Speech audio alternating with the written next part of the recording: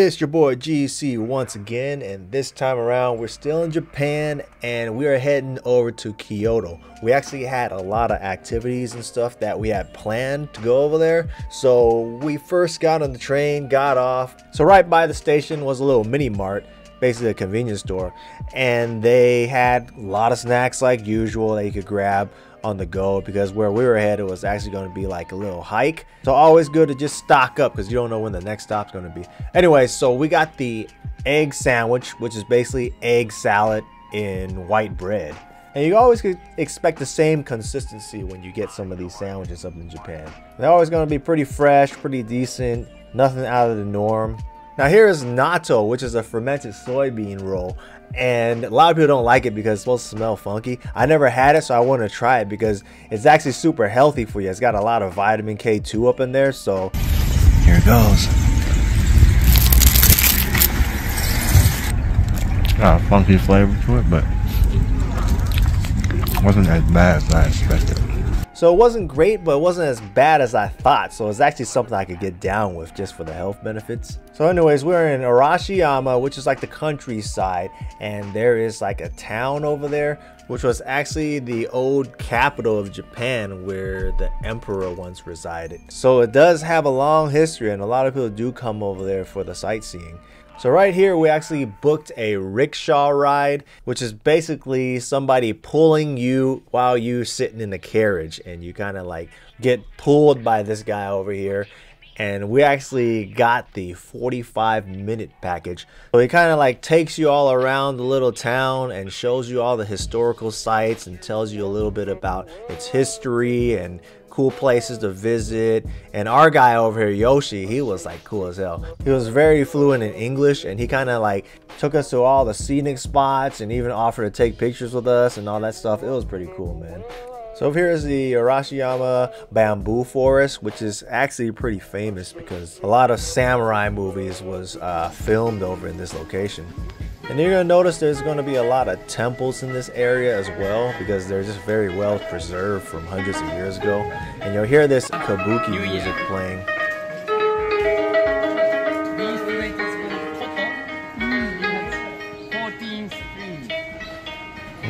So this part of the forest is actually very famous for its filming location, and at the same time a lot of people come over here to take pictures and videos and sightsee and all that. So actually we get off the rickshaw where he actually like walks us around some of the areas. And this right here used to be a house that was turned into a cafe, but it's been around for hundreds of years. It's always just so good to see a lot of this stuff preserved because they've been around for so long. And you know, I feel like Japan just does so well with preserving its ancient architectures and artifacts and stuff.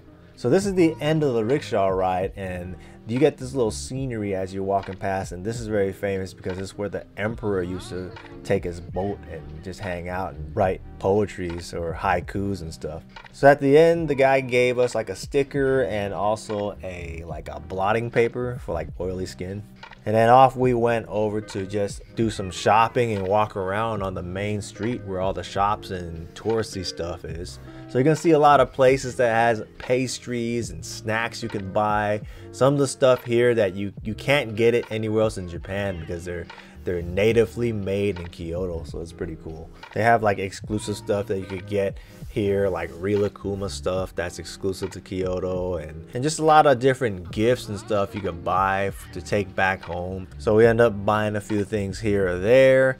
Definitely bought quite a few snacks to take back home. I noticed a lot of snacks over here actually has a lot of matcha products up in there. So it's like green tea powder they put on everything. Even these little rice dumplings right here. So in Japanese, they call this the mitarashi dango. Dango is a rice dumpling. It's almost like a mochi, except they put like this sweet and salty glaze of soy syrup on there. And it comes out pretty hot too. So when you bite into it, it's like super soft, super squishy. You get like a sweet, savory soy sauce flavor in there. You also taste a little bit of this char flavor on there because it's actually grilled, as you can see with the little black spots on each ball. That's my first time trying it out. I actually really enjoyed it. So anyways, went to get some more dessert. which we went to Creamio right here. And Creamio is kind of like the Haagen-Dazs of Japan, man. They're known for having like some of the best ice cream soft serves. Now they have a bunch of other snacks you could buy too, but mainly we went for the ice cream soft serves, and we ended up getting the hojicha, which is the roasted green tea. Roasted green tea soft serve. Oh man, it's like super creamy. But it's like super light, almost like a sorbet, but creamy. That roasted flavor is really nice. Premium. Try that out. Both of the best in Japan. So after doing some shopping and getting some snacks, it was time to head to the Higashiyama Ward. And this was a train ride back into the main city of Kyoto. We was trying to find this place called Gion Duck Noodles, and it's supposed to be a duck ramen place. It was kind of hard to find because it had no signs or nothing like that. It just has like emoji of like a duck and noodles. So even if you look at the menu, that's all it is. It just has emojis on there. It's hella basic funny. ramen with 2 slices of duck, or a smiley mark here, which is a special topping set with 5 slices of duck meat and a marinated egg. So there was like a little wait in line, and the lady comes out and explains the menu to you, which is cool. And then you kind of just order from there, and when you sit down, the noodles are pretty much almost set. And the place is super small, man. The place probably fits like 12 people in there. So it is like a little hole in the wall joint, and you know, I do like those hole in the wall spots, man. And I feel like Japan has no short of it. So we ended up ordering 3 items over here. We ended up ordering this right here, which is the duck ramen, which is the popular order. And then here is the sukumen. The sukumen is like a drier noodle, and it's thicker. And you get this sauce right here, you actually dip it in, and this sauce is like super flavorful, man.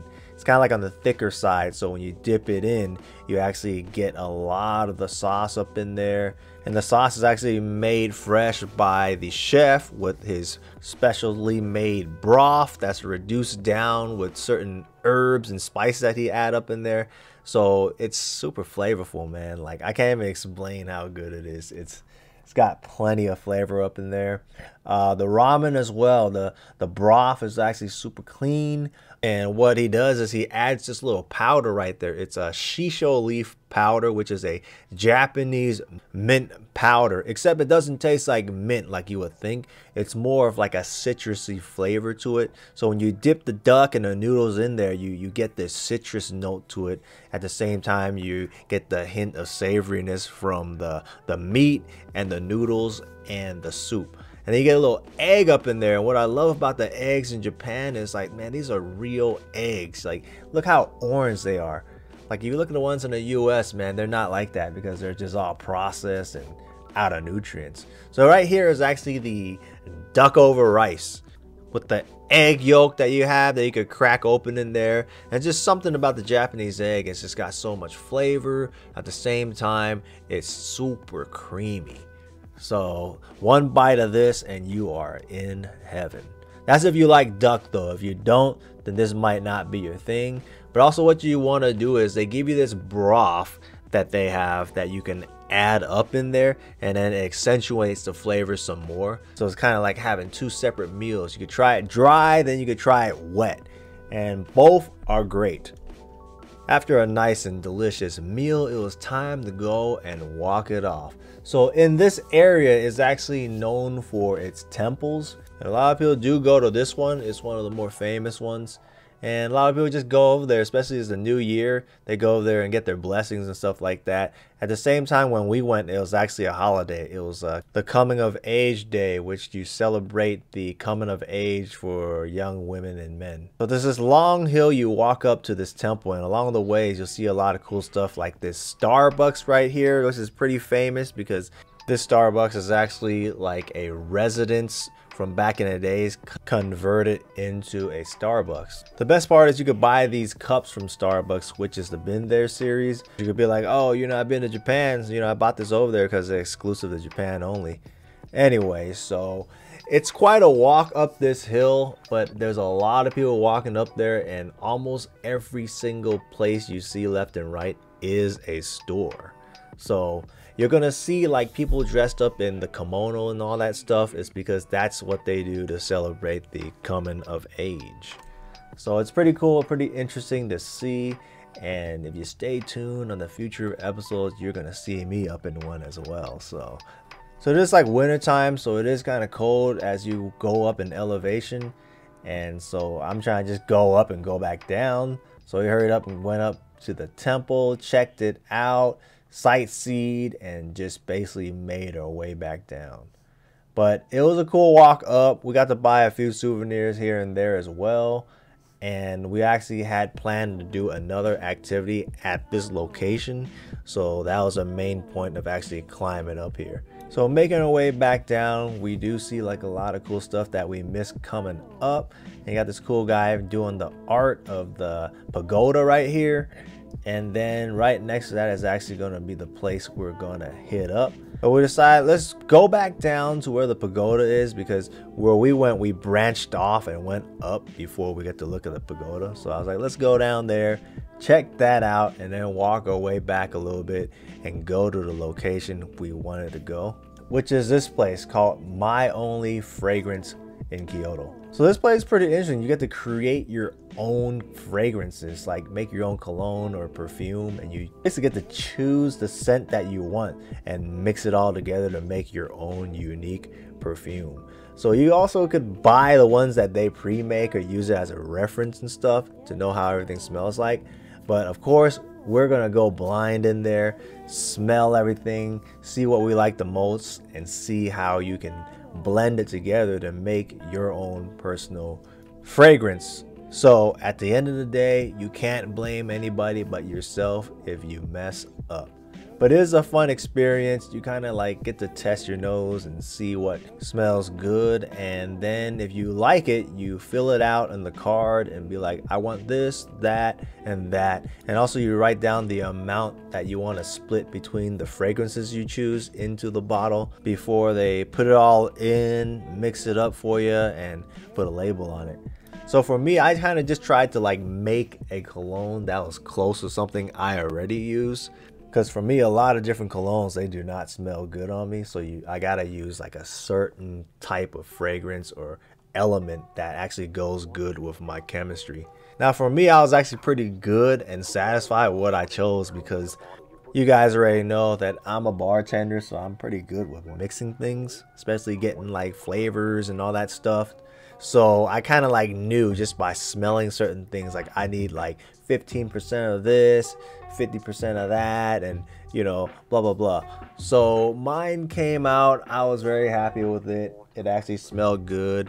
I even sprayed it on myself, smelled it later, and it still smelled good. Because that's the main thing about cologne, is sometimes you spray it on and it might smell good in the beginning and smell bad later. So at the end, you get to name what you make, and they slap that on the label so it looks more personal. So anyway, so after that, we decided to go to one of the more famous shrines out there, which is called the Fushimi Inari Shrine. And this shrine is actually known for its like 1,000 Senbon Torii gates. So there's literally 1,000 gates. And upon walking in, you're gonna see a lot of the shrines and shops where you can buy all types of different charms, whether it be for protection, for luck, for good marriage, you name it, they have a charm for it. So here is a little map to show you where you're at and where the gates begin. And literally you can walk all the way up that hill all the way to the end. But we did not want to walk all that, so we ended up walking like maybe half of that and then turning back around, because it was actually getting hella cold, and at the same time it was already getting late. We wanted to make the train back to our hotel back in Osaka, so we kind of just took a quick stroll over through these gates. Here's the beginning of it, and you're gonna see like all these gates are just like uniform. And the significance of these gates is generally you will see one of these when you're close to a shrine. So for those of you who are gamers, you might have played a few games where you would run into one of these gates and then a shrine was close by to it. Now this is where the gates actually split off. So we walked all the way through this part, And then if you go all the way to the end of it, you can turn back around and come back out the other gates. So I feel like nighttime was actually a pretty good time to go because it was pretty empty. There's not too much people there at the time. So it was a pretty cool walk and it wasn't too crowded, and you know, just very cool sight to see. So anyways, this marks the end of this video, and I hope you guys enjoyed the video so far. And I do have more videos coming of my Japan trip. So I hope to see you guys next time. If you guys do like the videos, please like and subscribe so you get the notifications of the next video, and I will see you guys on the next one. It's your boy GC signing out. Latest.